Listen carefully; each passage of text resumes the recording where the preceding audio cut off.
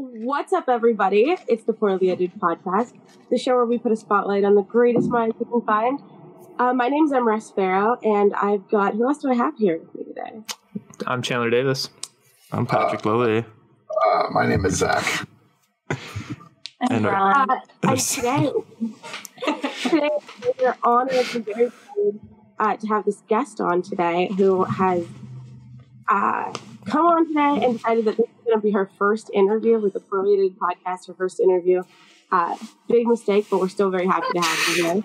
She's personally responsible for two of my favorite concerts I've ever been to. Yes. Oh, look at that.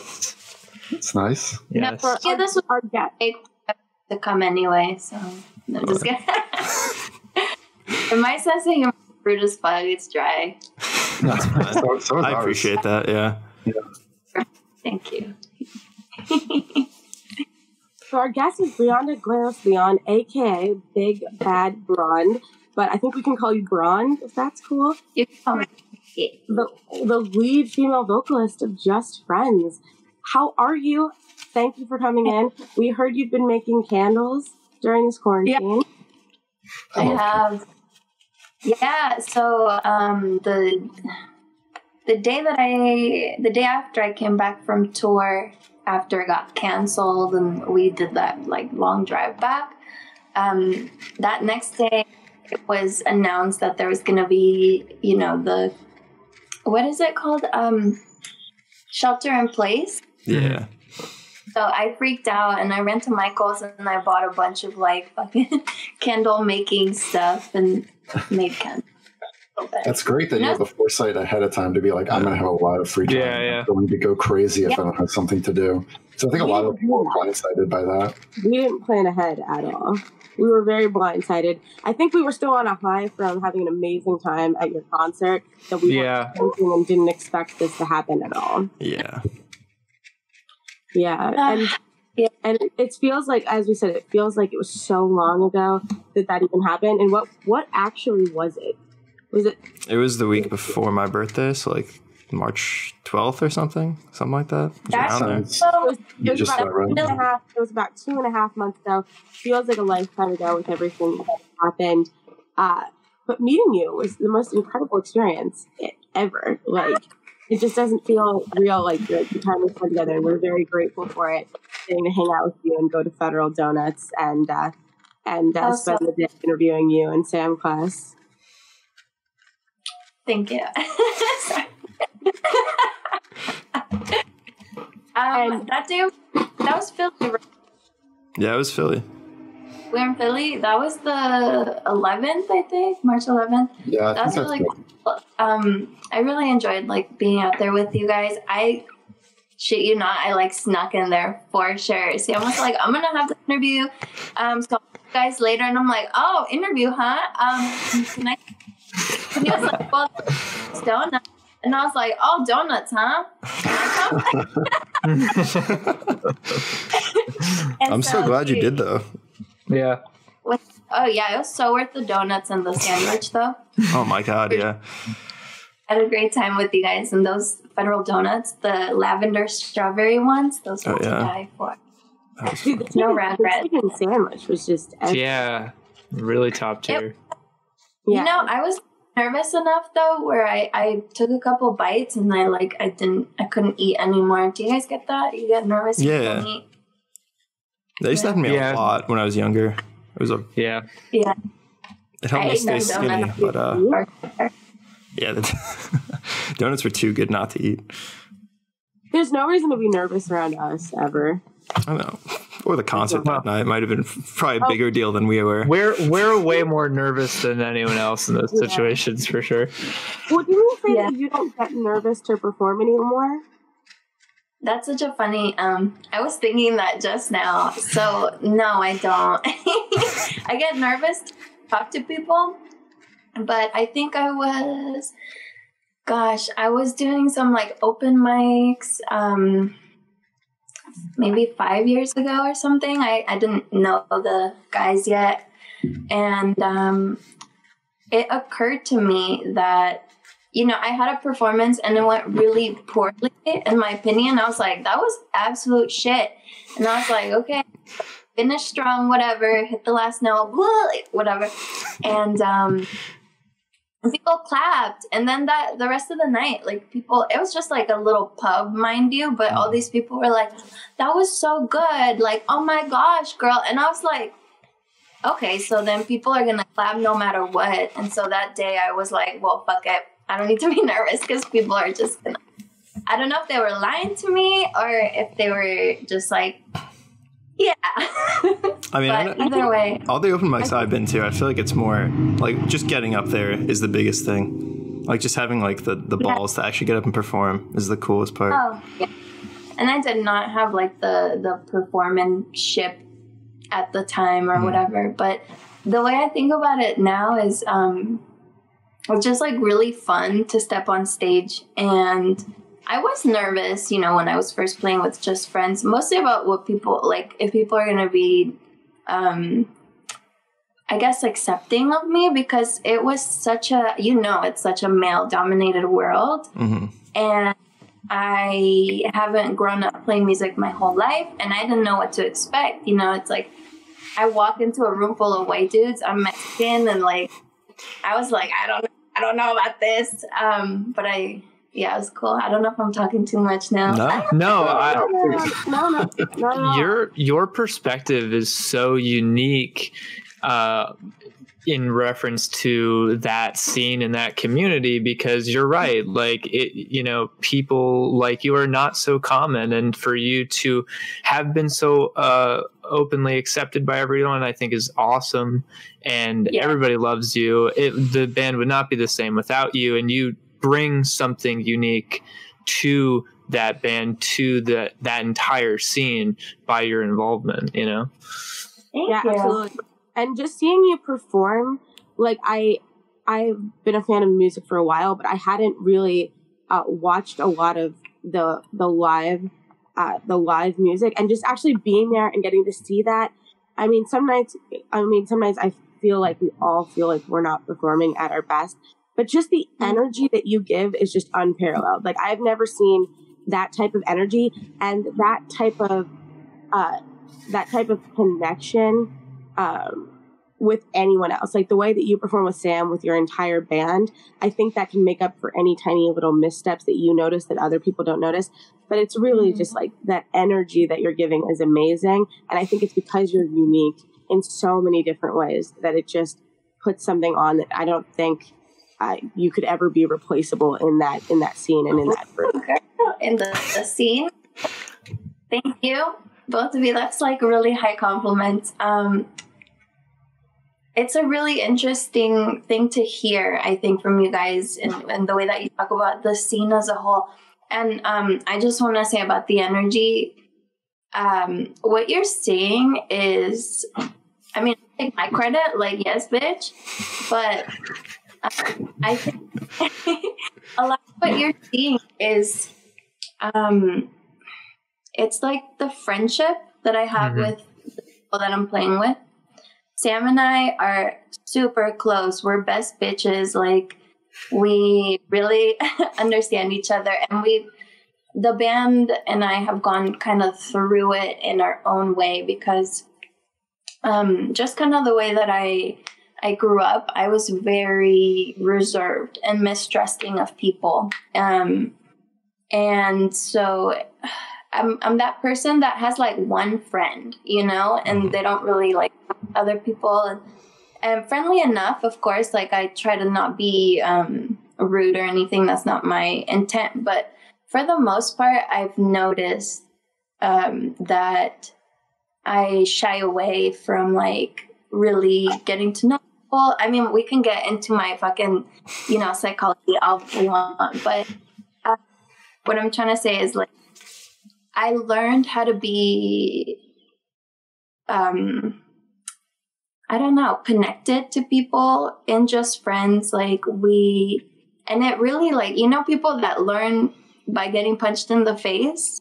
I'm one of those people, you know, so it was really, I learned through like arguments. I learned through just like, well, oh my gosh. So there's this moment that is really important to me, and I think about it all the time. It was January of 2019, and we went to Europe, and I was having a really crummy time because I was having some personal issues, like a falling out with a really close friend. Like my one friend, we were not friends anymore, and I was just like in this bubble of just like, you know, rage and like not being, my actions were not reflective of the person that I think I am, you know? I hold myself to be like, I mean, my integrity is somebody that's kind and like caring for others, and my actions were not reflecting that, and I was aware of it at the time.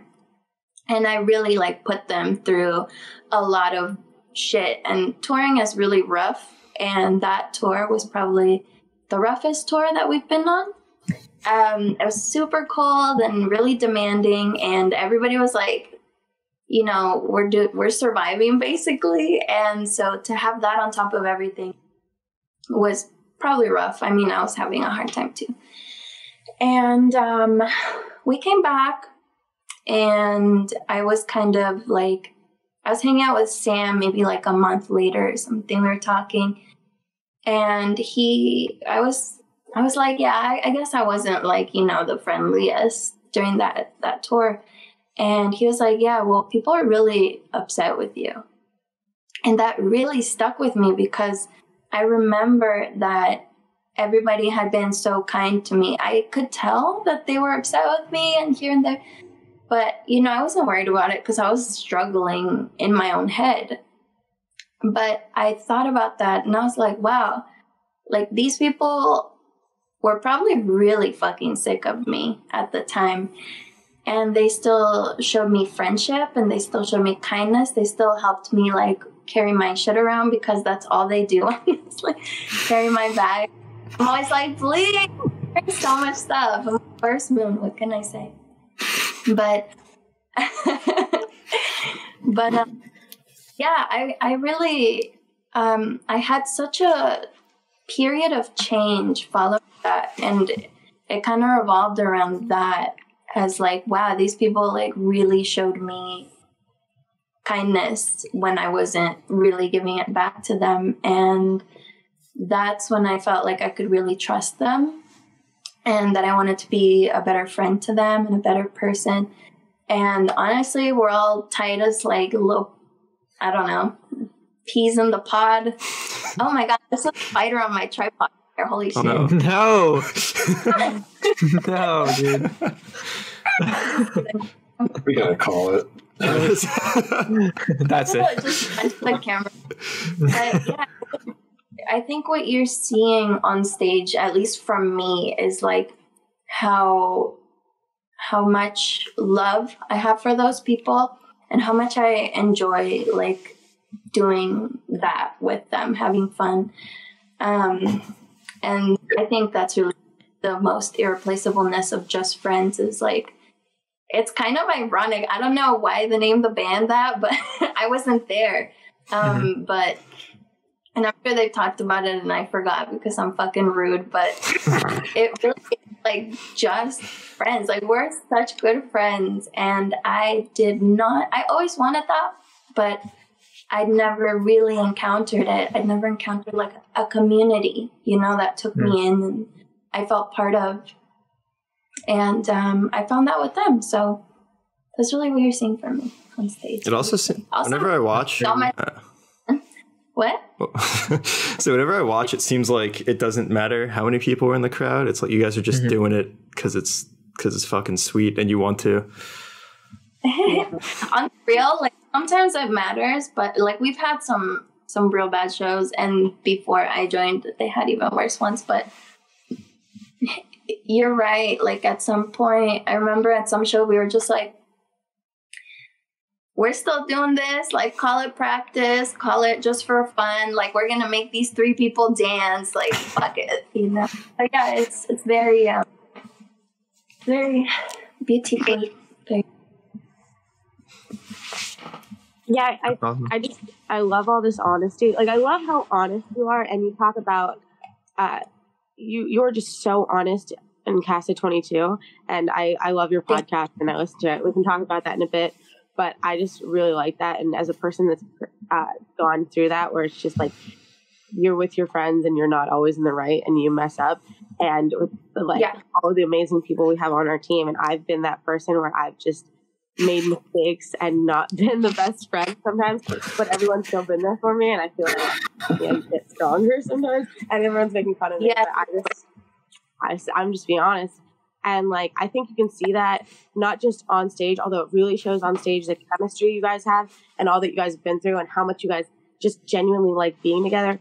But you can see that online, and you can see that just in the way you guys interact, that you don't just spend your time together when you're on stage and when you have to, but you really do spend your time together, not because you're required to, but because you love each other and you spend each time at home, and the life that you guys have built together on tour and the way you guys have been able to navigate and manage being a family in such close quarters is very impressive. Yeah, you know, it's hard, man. Yeah, it's really rare to. What's that? I'm sorry, you're cutting out a lot on my end. So there's a delay because of the across the country factor, but we're working with it. We're working with it. We're all good. I was going to say it's really rare that you see that kind of thing translate onto stage, but when it does, it's really cool, and it's like a completely different experience almost. To what you said before you kind of cut out there, I've been to many different concerts at different levels, and I've seen some incredible performers and incredible actors, and it's like they get up there and they're giving good energy, and they are really talented, and you're really vibing with it, but you can tell it's just really a shtick that is very much just acting, and they're very much going through the motions. And everyone has their routine. When they're on stage, everyone has like the routine that they do, but it's just different when you watch your band perform. When you watch your friends perform, it seems very much like you're very in the moment and present, and you don't often get that when you see performers live. Yeah, I dig that. Where were we? I apologize for the technical difficulties. I'm sorry if it's causing any frustration on your end. Here, I'll kickstart it again. Just Friends. Fucking, honestly, probably best stage performance I've ever seen in my life. Here we go. Thank you. And it was lit seeing Sam just fucking dance around with eating a chicken sandwich in Philly. I'm like, wow, this isn't different than on stage. She's just lower to the ground. Yeah, whenever he feels passionate about something. His music, his sandwiches, you know, I respect it. He's passionate about chicken sandwiches for sure. That's the correct stance.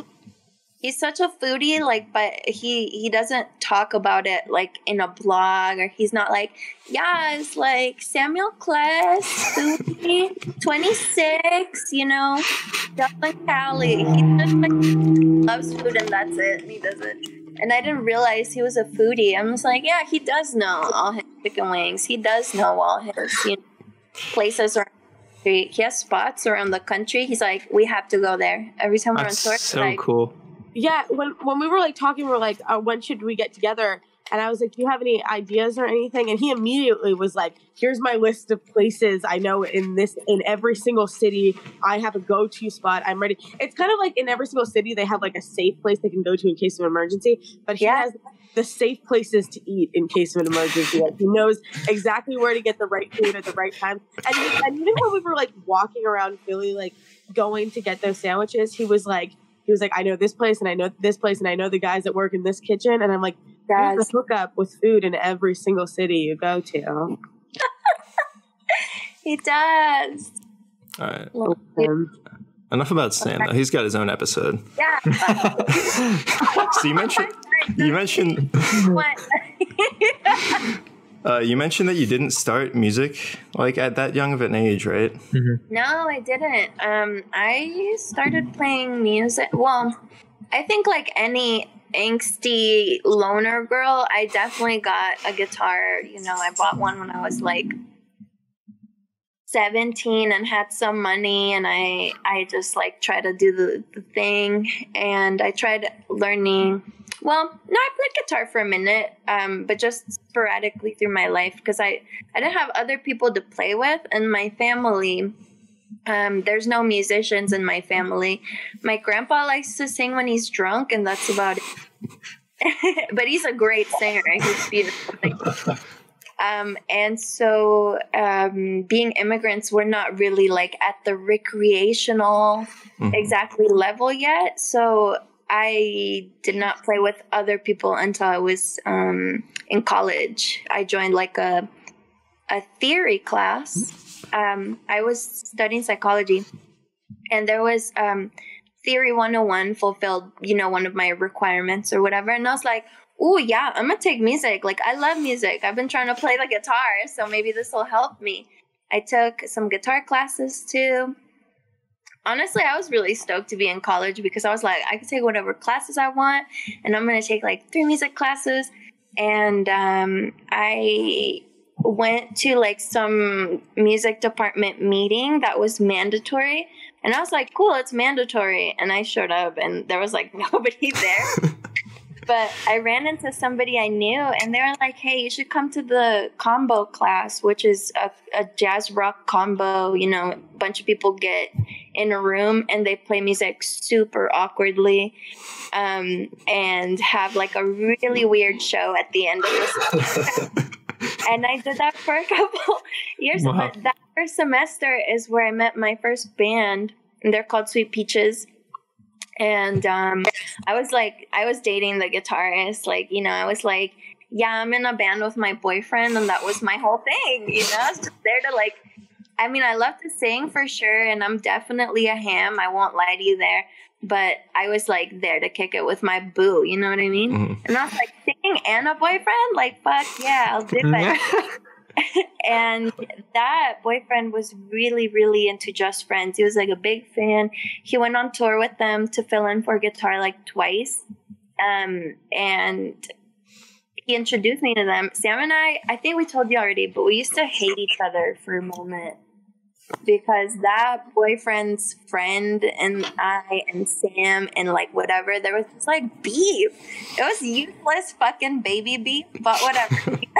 The baby beef, yeah. It's like pointless because kids need drunk their lives. Yeah.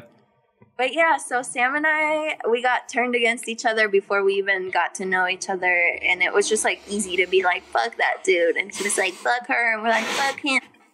And I was with that band for a while. It was like kind of a weird dynamic. I was still having a lot of fun, but there was a weird dynamic because, the people dating each other, and then my then ex moved away. So obviously the band, we replaced him actually, but I didn't have the like connection to those people that I had just friends. And I felt like kind of judged, honestly. I felt judged and I felt ostracized. But I love music so much. I like stayed with them. And I remember I'd drive up to practice, and we practiced every week and like really did not get any better. I don't know if you know this, Just Friends practices for like 2 days because we all live in different states and shit. Mm-hmm. We all play for like a day, maybe 2, and then hit the road, and then it's fucking magic. Seriously? That's crazy. Wait, so that means the show we saw, that was the first show of the tour, right? So that was like 1 day of practice in? That was practice, essentially. We practiced, I think we practiced like a day, maybe 2 before that show. Holy shit, that's crazy. Wow. Oh, you know what? And I flew in, so I wasn't even part of the practice, now that I think about it. But the cool thing about that show is noticeably, I felt like I was like a little, literally, oh my God, this is so crazy to say, but I felt like a little fish, like getting back in its own water, it's like your water, like, and that show really left an impact on me too, to be honest. That Philly show, it felt unreal, and I was like, wow, this tour is going to be the best tour I've been on. And then the next day the whole thing got canceled. It sucks so bad, but it was the best tour that I've been. be honest, like those two Really? performances were good for me. Yeah. Wow. How did that decision get made to that you had to like cancel it? Was it like from you guys, or was it like we can't continue? Like someone's telling us we can't continue? No. No. So the way that happened was, we started hearing about the like gathering bands. Mm-hmm. So we got to the venue in DC and we unloaded, and then we got together and was like, we don't know what the week is gonna look like because there's talk about bands. So we might just have to lay at Corey's house from P Daddy, lay at his house for like a week, and then move on to the next shows. And then a couple hours later, we were talking about if we should just, or there were more vans, so updated information. And then our conversation turned into, should we just head to a cabin that is Chris's uncle's cabin in Denver? Super cool cabin. We love it there. Should we just head straight there and then pick up the tour of the second half? And then by the time we were playing, I think, or by the time we were done playing, one of the two, I don't even remember, that day was so hazy, so stressful. Basically by the end of the night, we knew the whole tour was gonna get canceled, and we didn't know if we should wait it out or try to pick up some shows with Grad Life or try to drive home. And also Trump was talking about using the National Guard to like barricade California. So we were like, should we try to head home because are we going to be locked out, or what do we do? I'm glad we chose to drive home. It took us 3 full days, like day and night. We drove in the van. And honestly, like the shock didn't hit me until I was home. I'd been home for like a week or something. I don't know what's going on. That's so weird. I'm sorry. I'm getting frustrated on your behalf. Yeah, like I feel bad. I just want to hear what you're saying. I just want to hear. I'm interested. You're the only one here. It just away from the story, you know. I know. That's okay. Yeah, exactly. All right, we can hear you as of right now. Go ahead. Doubting. Well, yeah, that's pretty much it. That's crazy that all happened in such a short span of time. That the situation was developing. That, I mean, from our perspective, it was very similar around the day where we had to decide all of that too for ourselves and what we had going on. It was like 24 hours. It was like the world, your entire world just kind of got turned on its head in a span of like a day, you know, and you wake up the next day and you're just like, what happened? Like, where are we? You know what I mean? It was insane. It took a while for me to settle, for it to settle me that I'm one of those people that like lost their job because of COVID. Because for me, I was thinking more about other people and like people in worse situations. Honestly, I'm always thinking about immigrants and like how this might affect my family or people like my family. Or, I mean, you know, there's a really strong like anti-Mexican sentiment flying around the US. So that's always where my first thought goes. And I don't know if this is brave or stupid, but I don't usually feel like a victim anymore. I just kind of feel like, oh my God, what do we do? Like, what's going on? You know, so I didn't realize that I'd been suffering, you know, the effects. But important because I really felt like absolute shit after a while. Once it hit me, I was like, I've been honestly the last 2-ish months, I have my podcast, I have music to work on, but I feel really directionless in a way, you know, and I'm sure a lot of people feel that way right now. Let's see who's at the door. Oh, shit. What the fuck?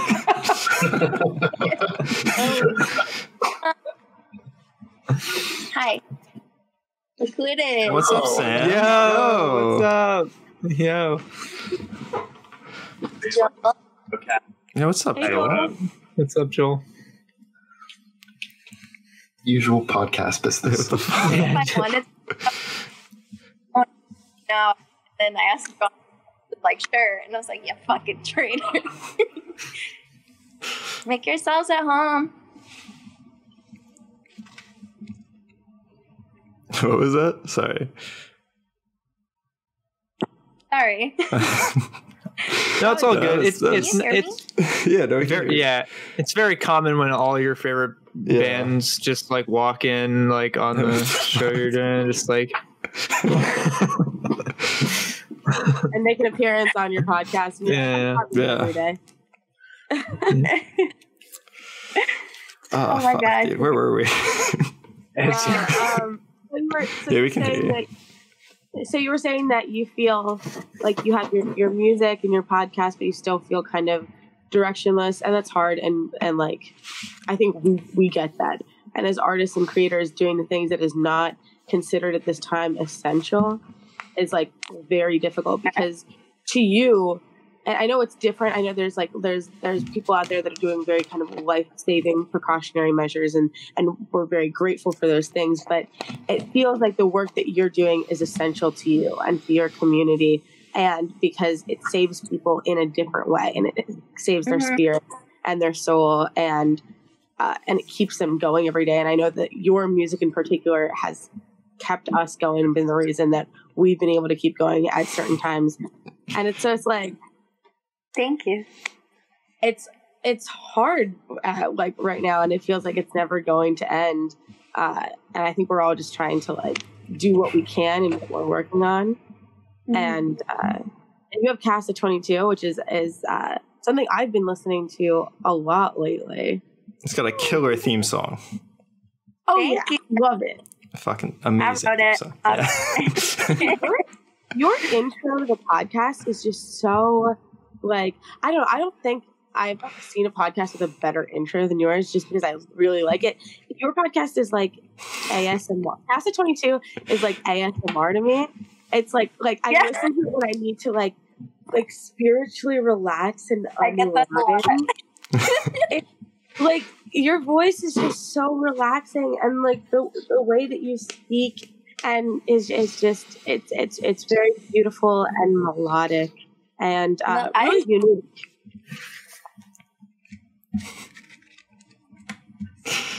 Oh, sorry, Amresse. What? No, I said the way that you speak on the show is very beautiful and melodic, and it's very unique. And I haven't personally listened to any other podcasts that have the vibe of your podcast and kind of have the energy of it without sounding preachy or fake. And yours sounds very honest and very genuine, which I think makes it pretty cool and unique. I really like the honesty of your show. That's one of the things I've been appreciating, is it's just like honesty from you without judgment of yourself and of anyone listening. It's self-awareness and self-analysis, but it's not like judgment or negativity. It's just positivity and like looking to philosophically and spiritually find out who you are and where you belong. And I love that the first episode was about hiding. It really set the tone of just being honest. Thank you. That's a really beautiful and very appreciated analysis. From this end, I'm very happy that that's what you perceive, because that's definitely what I was going for, and that's not what I feel like I'm doing most of the time. Did y'all listen to my podcast, the three of you? I listened to the first episode for sure. I might have listened to more than that, but I definitely listened to the first episode. I have not listened yet. What has it been like? What has it been like to have gotten to do your own show? I mean, is it something that you enjoy? Is it something that you've taken up as, kind of a new challenge, to create within? Yeah. First of all, that was a joke about listening to my podcast, but sorry. I got scared. Put on blast. I am putting you on blast. So started the podcast because Bart and Tyler had their own podcast. Honestly, like I love podcasts and I've been consuming them for a long time. They have a great podcast and it's really funny. And just seeing that my friends can do it, I was like, wait, I could do a podcast. Sorry. Oh, sorry. I like what you were saying about the podcast, and I'd like to elaborate on that. Shit. I think you're good. Do you guys have like questions? Are you popping them? No. I was wondering. I personally was wondering how you organize your thoughts for this show, because I find the way that you speak very open, very honest, but it doesn't seem like you're word vomiting or blurting everything out. It seems, but not rehearsed in a very, very scripted way. It seems like a very controlled and beautiful message that flows together. So I was curious how you plan what you're going to say, how you're going to be honest, and how you're going to relate what you're saying, not just because you talk about yourself a lot, but it doesn't seem like you're talking about yourself. It seems like you are talking about an example that's representing a lot of people, a lot of women, a lot of immigrants, and a lot of spiritual and philosophical human beings. So how do you organize what you're going to say for a show and choose that subject matter? Amresse, you get me. Oh my God. Well, so for the first season, I didn't organize anything, and I've been struggling to come back with the second one because I wanted to be a little bit more concise and I wanted to be more valuable, instead of me just like kind of word vomiting. And I've tried a lot of systems, and honestly, like nothing works for me the way just kind of going at it and kind of improvising. And I speak from feelings. I speak from my heart. I'm very emotional, which is actually awesome and really useful if you're an artist to like really be in touch with your emotions. Actually, absolutely anybody, because I'm 26 and I think I've been through actually a lot. And for better or worse, like experiences that are emotionally stressful and straining and challenging, they really help you grow in a way that, they give you the opportunity rather. And so I the reason I chose kind of the idea of the podcast and that kind of stuff is because I wanted to be a resource for my community. And I'm really not clear still on who my community is, but I know the people that I represent. I know that there may be immigrant people, ladies, young, really, I did it for like the young girls out there that they come to this country or wherever the fuck they are, and they're really told that here's what you do and here's how you do it, and that's it. And I am those people. I am my audience. So I guess maybe that's why it's helpful to connect with them when I speak from my personal experience.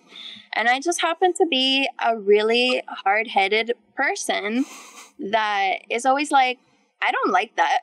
No, I'm not down to do that. Or I don't like that rule. Why do I have to do that? And it's always been so much fucking trouble for me. I'm always getting myself, or I was always getting myself in trouble, like with my family. You might not know this from my bubbly personality, but I'm really like more of a black sheep, to be honest. I'm never really felt like I fit in anywhere. I moved schools a lot when I was a kid, so that really kind of taught me how to speak to people and be friendly, but it kept me from connecting, kind of like I was telling you guys earlier. It kept me from building like these solid connections. And I think that I had to get in touch with my own moral compass really quickly. And I had to get in touch with what's right for me and who I am, my voice, like how do I do right by me in this situation? And I think that is a skill that is not taught. And I would have loved to have some sort of like mentor.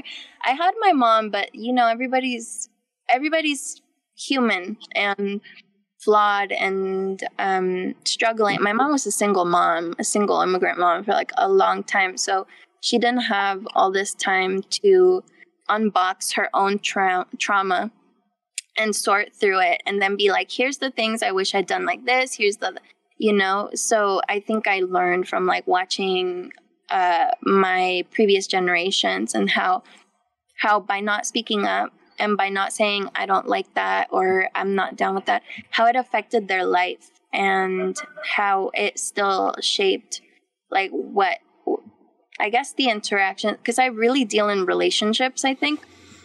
And so holding like your own in a relationship and holding your ground in a conversation and that kind of stuff, those are things that are so easy to just give away.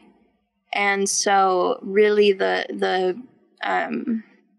point of my podcast is for my own learning, as well as to share what I'm feeling, what I'm learning. And I'm just hoping that my thoughts will reach somebody who might be in a situation where they need it. And they'll be like, you know what? I never had that thought. It was not available to me before. Beyonce says you can't be what you can't see. And I love her, my motherfucking queen.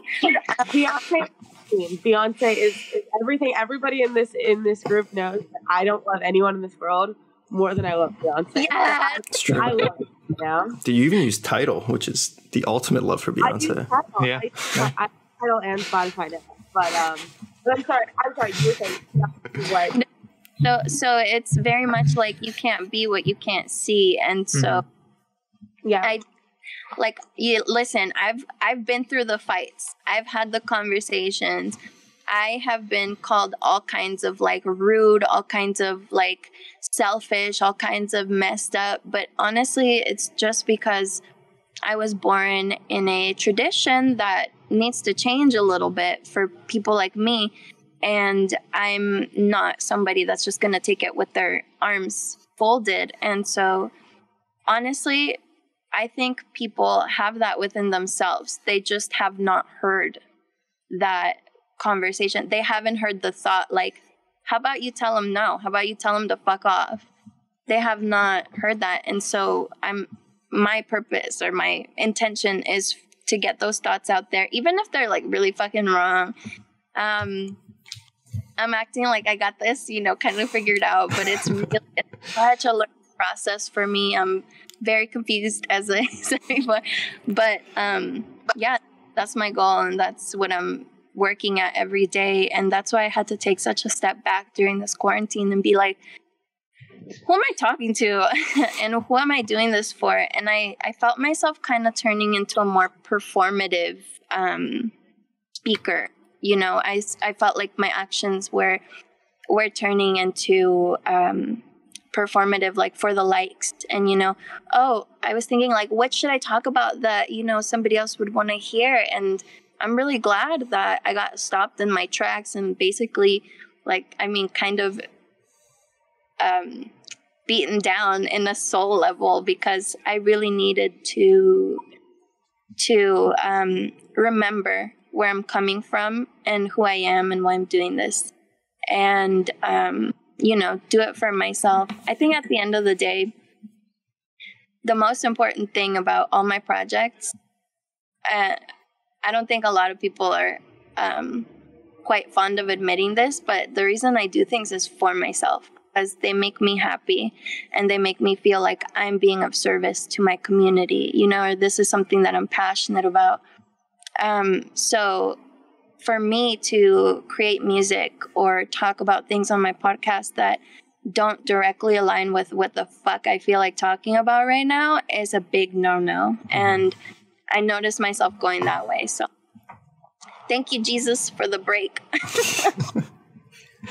I think that's the way to do it, though. It's like if you really want to identify with somebody, you have to do it through yourself. You can't be somebody else to identify with somebody. Of course, yeah. And I recognize that also. And that's another reason why I'm like, I can't like pretend to be some sort of like businesswoman. I've always been a fucking hustler, you know, but between Aladdin and Prince Ali, I'm still a street rat. So it's nice to like say that. I mean, you know, and Amresse, what you were saying earlier about like me and the scene and the way I've impacted, like I've no fucking clue what you're talking about. I feel lucky that these people let me in the door. Because when I was first touring with Just Friends, I would get stopped at every single door by like whoever was manning it, some fucking slouchy dude from God knows where. And they would stop me like I was trying to sneak in. And Sam loves to tell the story. He's like, yeah, so you think I fucking walked in here in my pajamas at 2 p.m. looking like shit to bum your little fucking venue? Like, you know, it was just rude, and it really warmed, and it affected the way that I was carrying myself, and it made me really defensive, I think, to be part of a scene that, I mean, everyone's been so kind and so supportive, and people are like, Brian, you're dope, and like, I love your singing. You know, the bad experiences really stick with you. And so for me, these men at the door that were stopping me and telling me like, what are you doing here, really got under my skin, because it pushed a button that was like, you don't belong here, you know? And I felt my whole life like I've been trespassing, you know, my whole life I've been told, not my whole life, oh my fucking God, but we moved to the U.S. when I was... Immigrants do feel. You're not alone in that thought. Is that how many immigrants, especially in this country, feel? Like, that is a very valid feeling. And like you said, you can't be what you can't see.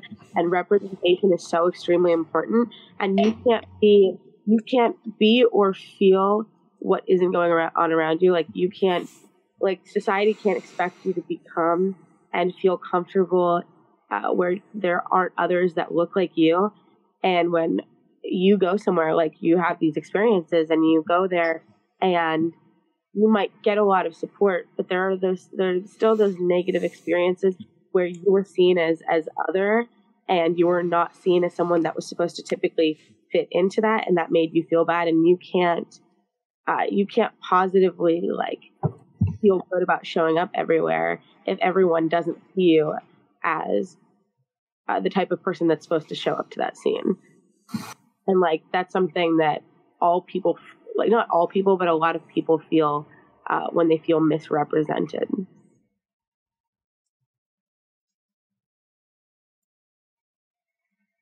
We're cutting off, but I think I got the gist of what you were saying. Absolutely.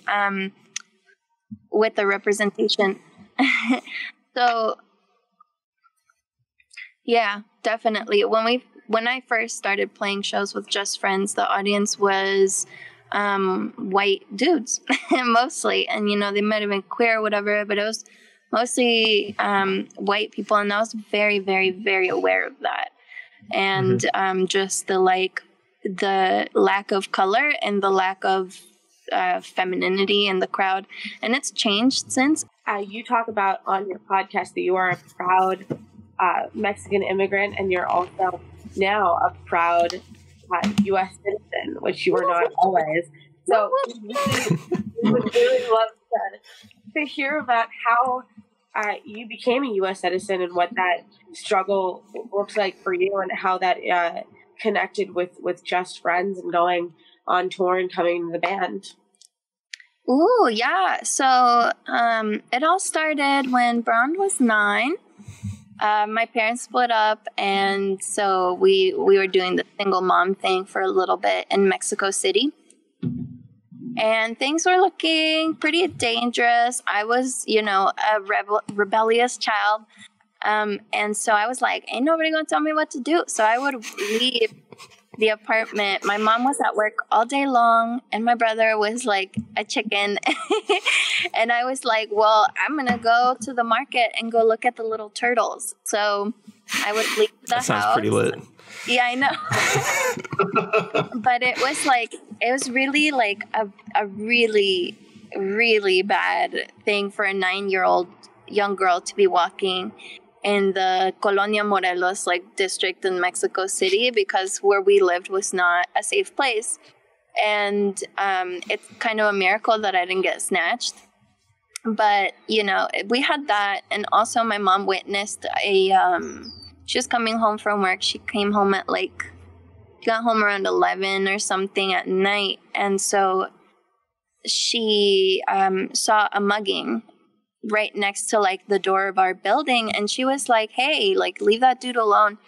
And the guy that was mugging was our neighbor, and she recognized him and he recognized her. And so she noticed that he was kind of keeping an eye on us after that. And that was honestly the last straw for my mom. She had been applying to for us to come here legally up until then, because my grandma and my uncle have lived here or previous to that, they've been here, I think 10 years, something like that. So I didn't really know them that well, but so she was trying to just join her family, basically. And we weren't getting the green light because, they don't want single mothers with 2 children coming into the country. And so she was like, well, it's not safe for my kids to be here or for me to be here. And she and my uncle made the decision to cross us illegally. And it was a process. We took 1 suitcase for the 3 of us. And as I told you, I take a lot of stuff with me on tour because I'm just somebody that really likes their stuff. I like things, and I like my sweaters and my whatever, Taurus moon if we're getting real. But, and it was really, I remember really being oh, you want me to leave all my toys and all my stuff? And I didn't understand. I was giving her a hard time about my dad because I missed him. And, she left him because he was not a good dad or a good husband. But so anyway, we took 1 suitcase. We went to Tijuana, and we stayed at some empty house. It was not furnished. It was just a house with some, mattresses on the floor, and a lot of people were there, and it was really weird. And that's the first place where I saw American currency. And I was playing with little dimes and stuff. It's so weird having a kid's perspective on it, and but knowing, what it was now. I did not comprehend really what was going on, and I was 9. Who would? And then, so it turned out that we could not be crossed together. And you've heard about families being split up and whatever, but my mom was advised to let my brother and I go together because children are easier to smuggle through, and adults are a lot harder. And so they took us away from my mom after a week, and we went to a different home. We stayed overnight, and then the next, I don't know when, it was real early. It was still dark when I crossed the border, but they ended up splitting me from my brother too, because they said he was really nervous. He has Asperger's and he blinks a lot and stuff. So yeah, he's kind of a nervous guy. And so, I mean, I just kind of did it because I was told this is what you do now. And I was oh, okay, yeah, here we go. But it's honestly really miraculous that the 3 of us made it separately and across safely. I had a friend whose mom died in the border. She got deserted out in the desert and she died. And she left, all her kids are citizens, and she left a 8-month-old baby. And I was really sad. The border is not a good memory for me. And I grew up in South San Francisco, and, did normal, like, young adult teen things. But beneath everything, I always kind of felt very different from my friends because I knew that, well, you're a kid. All you know is that your mom is telling you to be careful, and to hide. And my family became very fearful and very just like avoidant. Avoidant of anything that could stir up trouble. And this always gets kind of gloomy, but it's not a good time. Mm-hmm. So I get it. But yeah, I think I lived my life as normally as I could. And then when I was 17, it was my senior year, senior year, they were years of reckoning for me, because when you're applying for FAFSA and you're applying to colleges and all that stuff, I joined every single like academically unnecessary program that I could. If there was an honors class, I took that shit. If there was AP, I wanted to be in it. Leadership, I was part of that. I was in like cheerleading. I did color guard. I was like the photography club president. All these things. I was super, super involved because I like to win. I'm really competitive.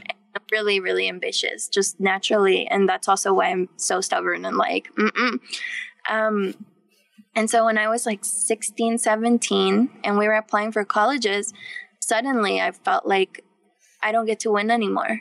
I don't even get the chance to compete anymore. Like once you leave high school, you have your college that you want to go to, and people talk about like being nurses and Air Force and all these things. And for me, what was waiting after high school was just this like unknown, it's like nothing there. Mm-hmm. And that made me really depressed.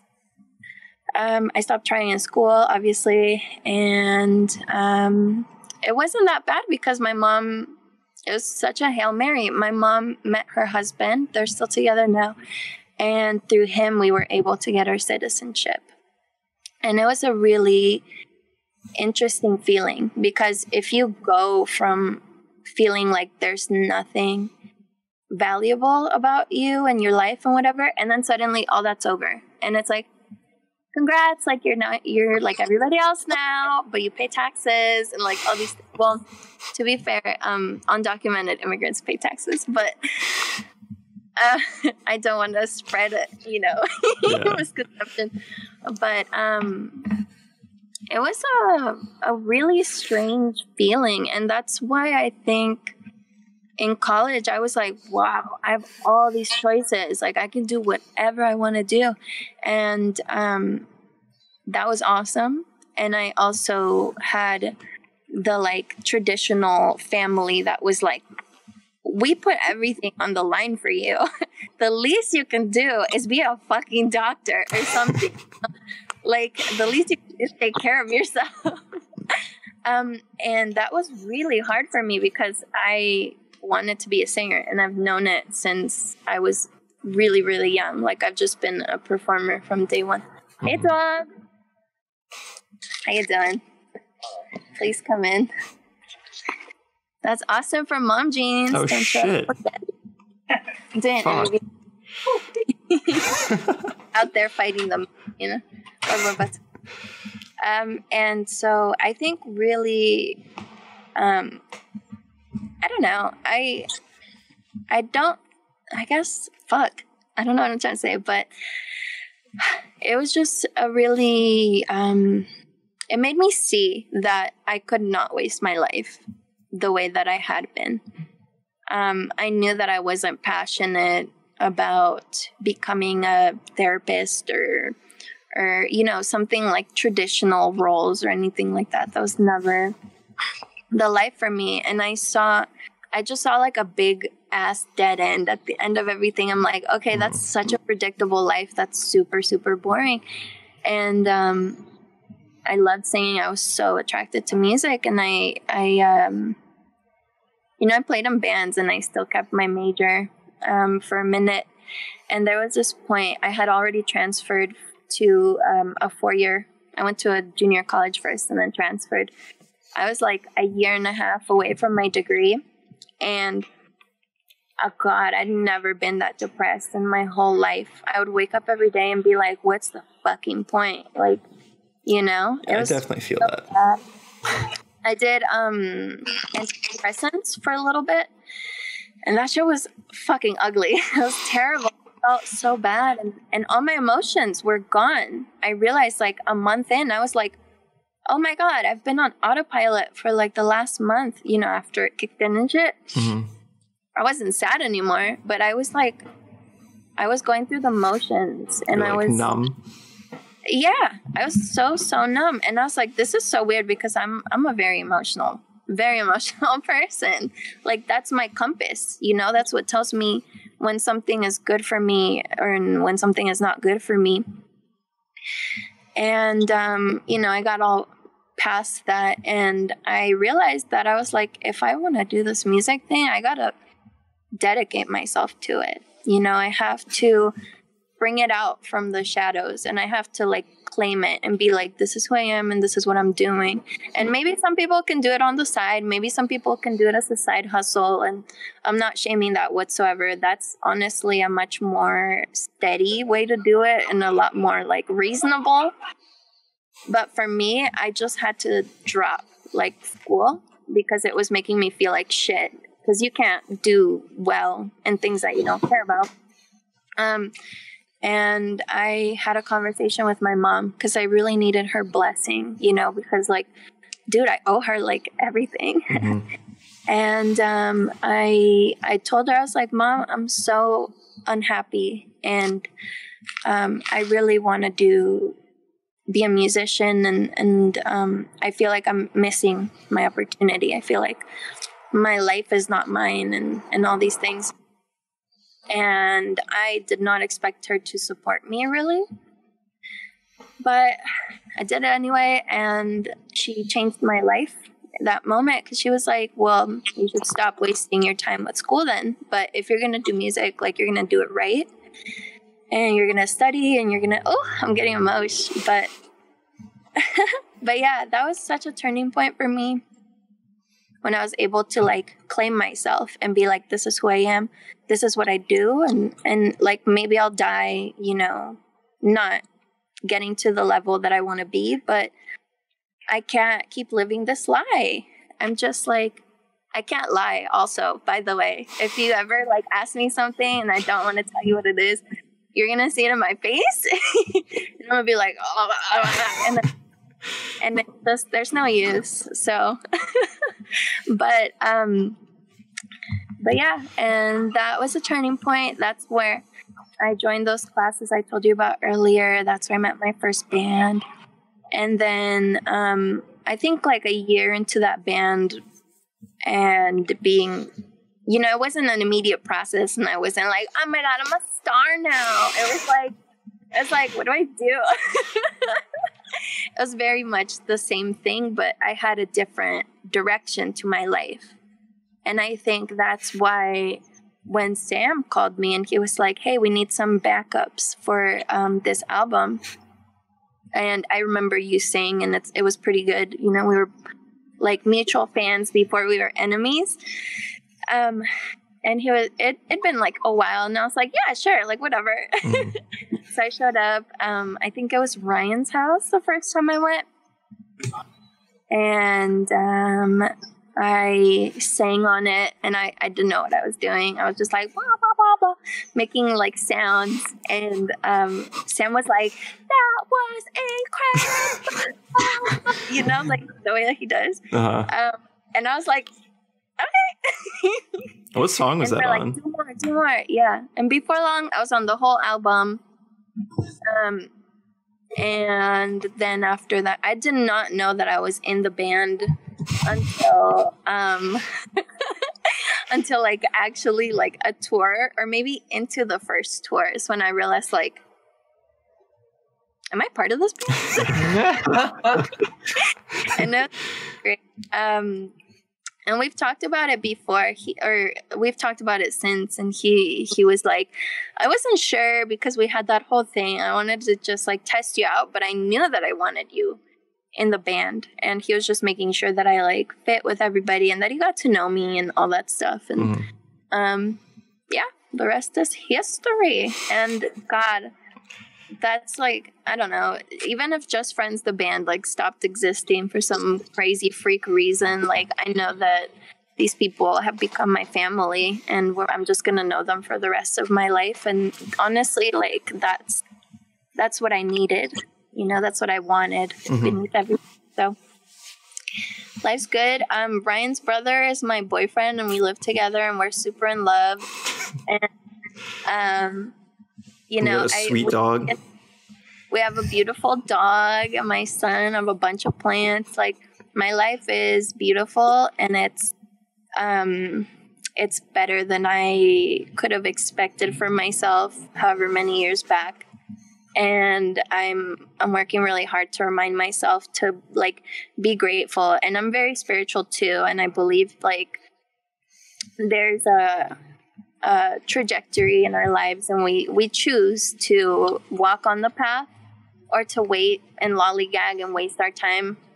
The path is always going to be there, but I'm happy that I decided to start walking it when I did, because I mean I've had so much shit, like so many challenges since, but when I look back and I think about all the bad things that happened to me, you know, relationships, got myself in trouble, like money problems, whatever. I can't say that I regret a single thing, because I'm so fulfilled in my life today, and I'm so happy to be who I am and stand for what I do.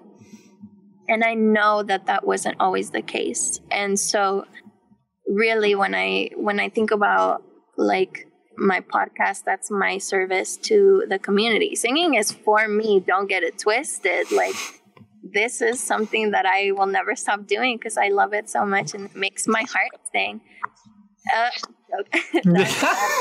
I didn't mean that. My heart sing. And also, like, I feel like I have a mission to let people know that I don't think of myself as like some sort of teacher or some sort of like truth bringer or anything like that.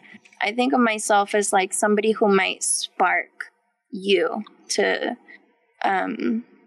decide, you know, to start walking the life that you were born to live, as opposed to like lollygagging. You know, I'm that support that's like, stop wasting your time. Like, do it, you know, do it. Mm-hmm. Take the leap. So that's really what my podcast is about. And that's what I'm about. Big shoes. But yeah, it's a big challenge. But yeah. I feel really honored. And I take it really, really seriously. I don't know if I'm arrogant for it or whatever, but I take it really, really seriously. You got a crazy story. That's incredible. It's wild, right? Yeah.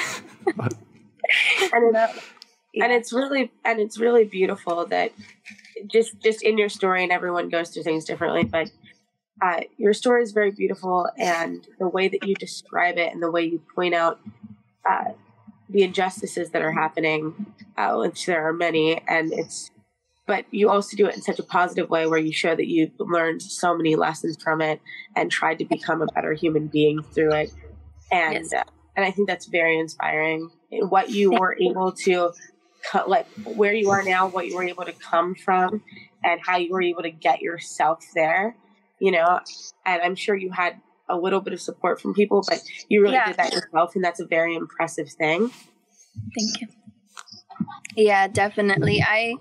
I think it feels, I mean, for all of us, I feel like our lives feel like individual, just struggles or challenges or journeys. But, you know, it's all the people that saw you and was like, I can give you something that you need. Like you know, Sam saw me and I was a fucking bitch. Like, you know, I was like full of myself. I'm like, yeah, I'm a singer, whatever. But he was able to see like past that. And, you know, my mom was like, you know, we have conversations about like, Mom, you know, this culture that we live in was so oppressive and this and this. And she was like, yeah, I fucking know. Like, you think I raised you in the way that I did so that you would be a housewife, bitch? Like, she's like, I knew that you were going to do something crazy. She said, I always knew you were going to find the hardest thing you could do and like go after that. And it really, I mean, looking back, like, sure, my mom my mom acted in an unconscious way sometimes that came from the way her parents raised her and generations. And I think that's a point of reckoning for a lot of people is you think about how your parents fucked you. But you don't think about how they got fucked too. And so everybody's just always trying to do like better and it's just, I don't know what I'm saying, but it's whoever's listening, you're gonna fucking find yourself there and you're gonna be like, oh shit, Brom was right. And I'll be like, it's but yeah, it's important to acknowledge like all the support. Definitely I still feel somewhat helpless. I'm not gonna lie to you. I'm always like, what the fuck would I do without this band? And like, what would I do without my family and without my boyfriend, without my dog, you know? But we all have it in ourselves. We have helpers and we have support, and that's essential. Like, we can't do it without our communities. But also, as well as that, nobody's going to move you forward more than yourself, and nobody's going to keep you from moving forward more than yourself. And at the end of the day, if you don't have everybody, or if you don't have anybody at all, you can still be successful. And you can still live a life that you are proud of and that you're happy to be in. So, yeah. Wow. Wow. That's powerful. Oh, thank you. I feel like this is something we could talk about just like all day long, you know, but. Oh, thank you. Well, I'm trying to get season 2 out and trying to figure out what that's going to be like. So. Hopefully it has some insightful moments. I'm trying to make it a little more lighthearted too. I'm trying to just get I'm going to start making playlists because I'm big about the moods. Oh, yeah. And talk about those. I don't know. I'm just trying to find ways to like keep the fun going for me, but also to make it a little more valuable for like my listeners and people that put their trust in me and stuff. Very grateful. I don't get it, but I'm very grateful for that. I think that's a pretty great place to maybe end it. We could talk about it. It's a good. What? He said it's a good segue. No, I said it's a really good high note. That's true. It's a very good high note, and you're an extremely wise, self-aware, insightful person that I feel like we could continue having conversations for a very long time. And if you ever want to come on again, you're welcome to come back anytime. But we're very grateful that you came today, and we just want to can we take the time to point out how people can get to know you better, where they can find you? I know that you offer a lot of really amazing. What? Like where they can find her, like podcast, and not like physically where they can find her, like address, house, like, postal, please do not PO box. And give us your address. We will cut it out. But I know that you give a lot. You give a lot on your Patreon, and there's Casa22. There's your Instagram. Yes. So my Instagram, let's plug. My Instagram is Big Bad Brand. Pretty much just operate from there. My podcast called Casa22. People can find it on Podbean, Apple Podcasts, and Spotify, as far as I know. And yeah, you can. I checked that today. Thank you. And my Patreon is patreon.com/just Casa22, one word. And Yeah, I really appreciate everybody that has supported me on Patreon. Just shout them out. But because these people, I can't believe it. Like, you know, there's a lot of imposter syndrome that comes with like the way that I'm aware of, and I'm really working with it, but it's hard, man.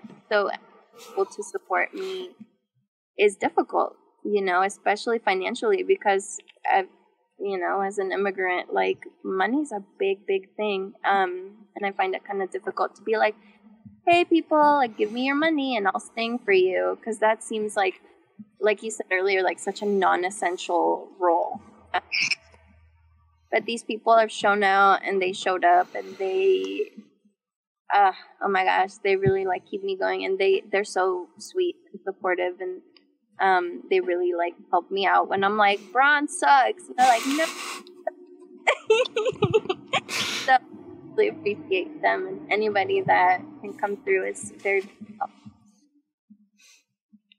Awesome. Yeah, that's awesome. Well, thanks. Ron, I just wanted to say, I think we all really appreciate you talking about giving your perspective, and to talk about your personal journey in the manner that you did. I think it's not just inspirational, but it's informational and can give a lot of credence to the difficulties that people all over the country, all over the world face, and also managing to make something great out of all of that, to still manage to take that and to be able to positively affect the world at the end of the day, because you have inspired a ton of people, I think, and I think you have changed a lot about, you know, like you said, about the audience that you see at your shows and how it's changed over time because of people brave enough like you to do the things that you do and put yourself out there and show people that anybody can be in these roles and anybody can do these things. So I just really appreciate you taking the time to talk about that. And I think it's now more important than ever for people to be sharing those kinds of stories and to be talking about that. Thank you. I'm really grateful for you guys to have me on here. This is my first interview, by the way. Really? That's criminal. That should have happened a long time ago. Yeah, I was like, hello. Well, you did awesome, and thanks so much.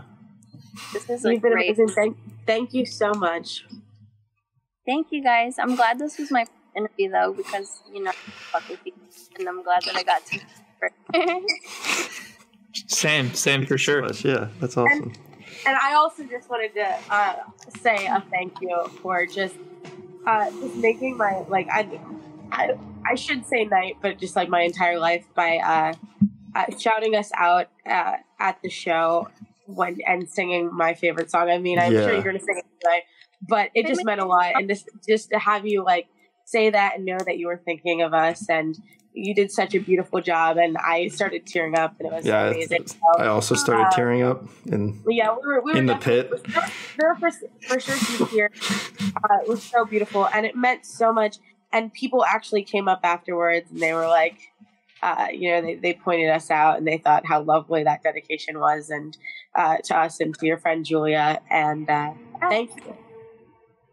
Thank you, guys. Actually, I didn't tell you, but you guys being at the show made me like so much more comfortable. Really? That's awesome. I sat there and I was like, "Oh, my friends!" Yeah. Wow. Well, I'm crying. So yeah, I'm crying. My entire Discord screen is black. Oh my God. Is that your first? Actually, yeah, I know. Actually, on some real, we really fuck with your music and everything you're doing professionally, but who you are.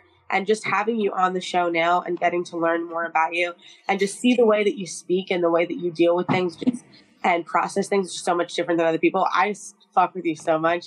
And like, we are your friends, and we are here for you. If you need anything, if you come anywhere near where we live within like a 5-hour radius, we will be there for you in the front row, standing you and screaming the entire time.